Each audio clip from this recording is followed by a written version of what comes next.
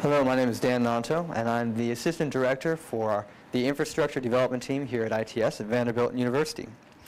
We're here today to talk a little bit about the ITS Web 2.0 contest and to announce the winners of that contest.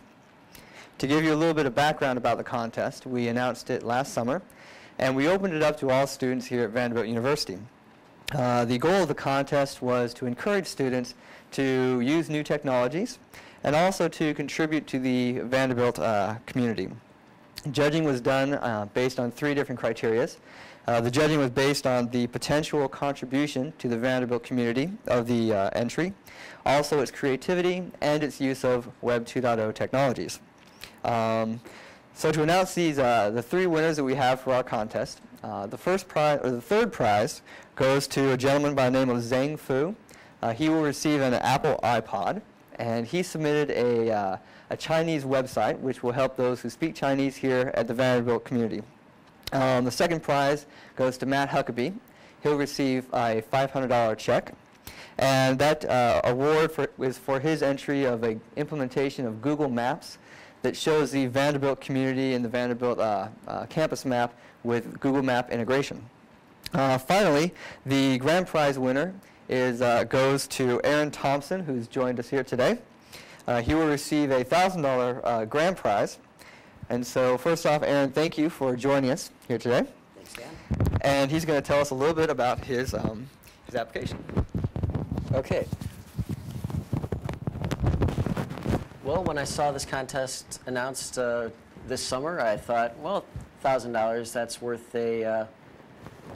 that's worth some time. So I thought a little about it, about what website I could have used at campus.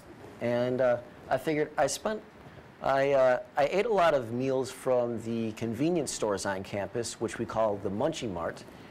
But sometimes I'd want to try something, but it seemed a little risky, so I wouldn't try it. Or then other times I'd try something that'd be great, and I figure I might let other people know. So from that, I came up with the idea for the Munchie Mart review.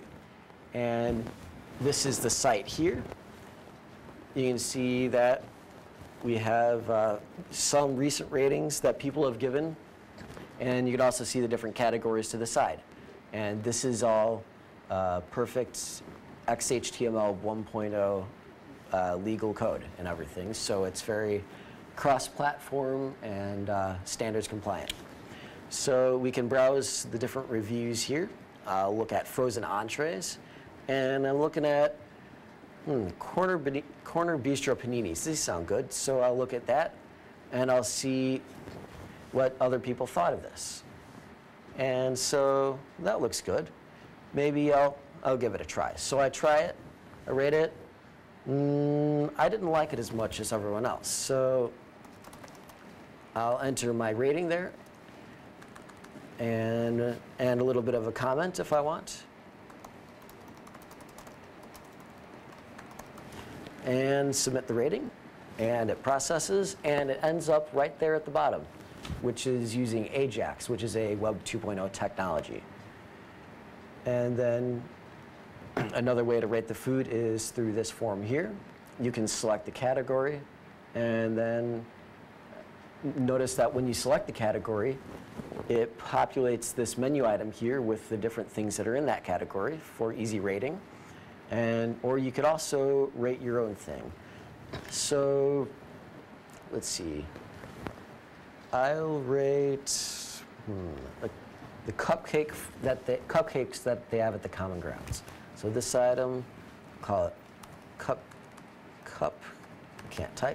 cupcake from Common Grounds. And I'll give it an A because it is soft, delicious, and moist. Submit that. And then if we look below here at desserts, you'll see it showed up right there. And you can also search here for Common Grounds. And you'll see that there's both those 2 things from that. And that's my entry. So what do your friends think of this, of your application when you show them? My friends laughed a little at first, but then they realized that they thought it was pretty great.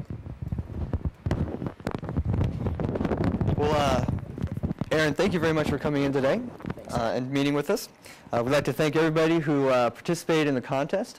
We feel like it was a great success, and we look forward to doing something like this in the future. And again, thank you, Aaron, for coming in. Thanks.